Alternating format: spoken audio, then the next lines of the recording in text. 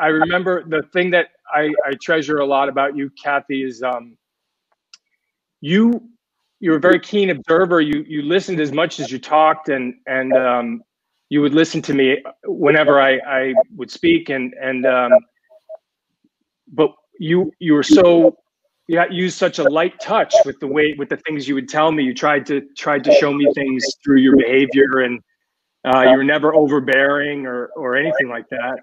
And that must have been difficult because I have children now. I see how you want to tell them things, or you want to share your experience with them, but there's only so much you can do, you know? Yes. So you're just the light touch you had with me was, I'm really grateful for that, you know? Bless your heart. Thank you.